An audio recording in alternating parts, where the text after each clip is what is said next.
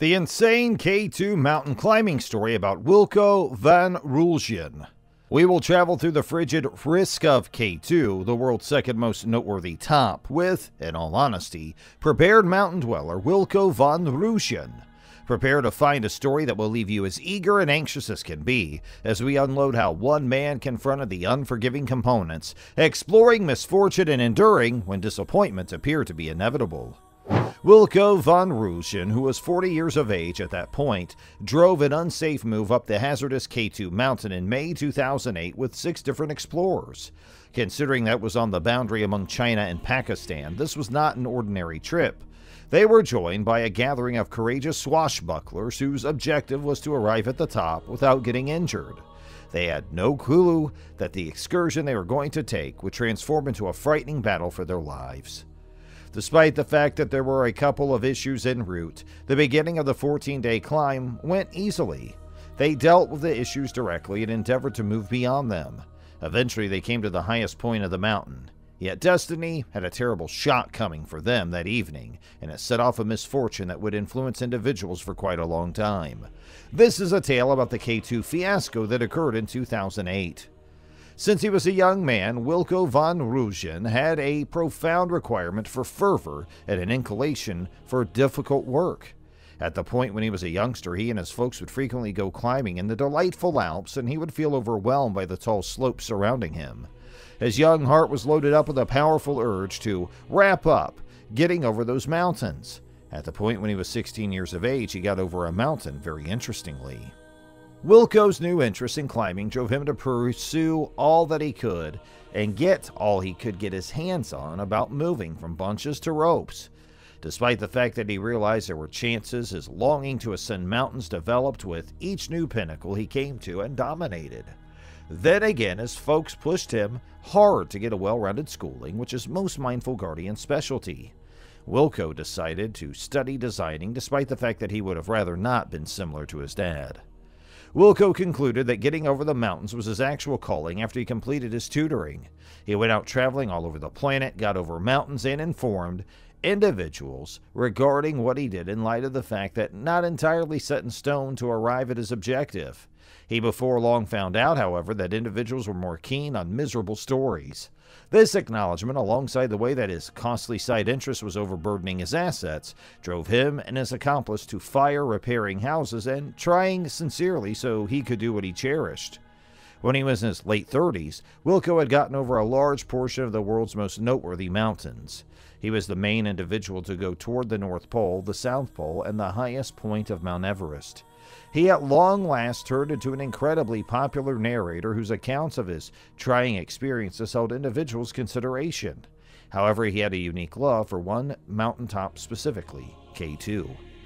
Mount K2 used to be the second most elevated slope on the planet. It is on the boundary among China and Pakistan. In this spot, since it is 8,611 meters above sea level, there have been 305 individuals who have had the option to arrive at the highest point of this extreme impediment. Somewhere around 75 individuals had kicked the bucket in this work, which was miserable. Wilco continued to attempt to arrive at his objective, despite the fact that he had flopped in 1995 and 2006. In 2008, Wilco and his team of 6 set out traveling to compensate for their missteps part of the way during that time in May.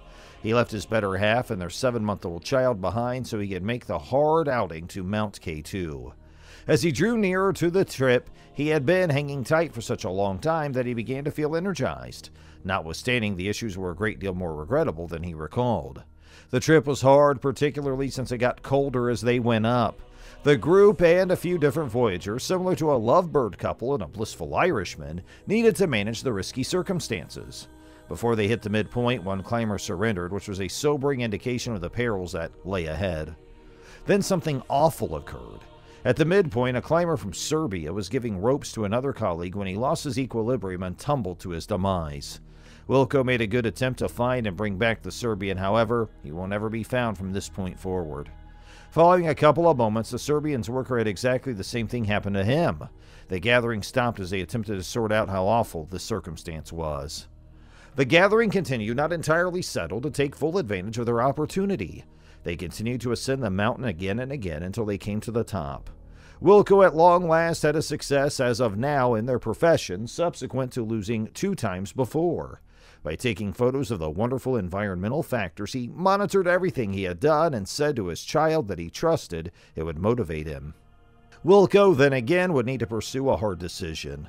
Most climbers concluded that the best thing to do, given the risks ahead, was to return down to Camp 4 around the same time. Yet Wilco and 4 other colleagues chose to wait for some time longer. They had no clue about their decision and how it would place them in such a perilous circumstance, yet it did. They couldn't get out as a result of a torrential slide, which likewise cut their lines and caught them. Since they were chopped off starting from the way, they were in a risky position. Wilco felt wiped out to his stomach when he comprehended how awful their circumstance was. They were trapped in a climate that was difficult to foresee and had no real way to find support from the rest of the world, so they prepared to battle against the force of nature. Wilco realized he was in a test of skill and endurance and needed to drop rapidly to get down from the hazardous top and through the risky passing zone. The territory was perilous, and the way there were no ropes exasperated the dangers. Yet he continued to go in light of the fact that he cherished his significant other and their young child, and his psyche was continuously going over photos of his loved ones. Wilco battled to remain alive on top of the hazardous mountain as the days transformed into evenings and the evenings back into days. He set up with the freezing cold, the absence of food, and the way that he could bite the dust out of the blue. He continued onward, forward with affection and drive, fulfilling his resolution, wanting to track down his group at Camp 4. Wilco was at long last ready to arrive at Camp 4 after a hard battle. There he figured out the main 2 of his companions had endured the difficulty without passing away. The alleviation on their countenance was clear as they embraced him. Despite the fact that it was a blissful time, it was likewise miserable on the grounds that 11 courageous climbers had died in the mishap. Half a month after the fact, while remaining in a house in Holland, Wilco recounted his story to the remainder of the world. His record of the misfortune that occurred on K2 in 2008 showed how risky hiking can be, and the way in which solid the human soul can be. Despite the fact that he lost 2 toes to frostbite, Wilco was more joyful and more dynamic after the occasion than ever before. So, once more, will Wilco at any point climb, or will what occurred on K2 train him to esteem his family more than something else? No unmistakable response can be given. One thing is sure, individuals will be motivated by his astonishing outing to foster a feeling of marvel and never lose their feeling of experience. We're happy you've been staying aware of this story so far. In the event that you preferred what you saw, please click like and offer your thoughts in the comments below. Make certain to buy in and turn on the notification bell on your gadget so you can really see some more fascinating material like this. Until next time, thanks for watching.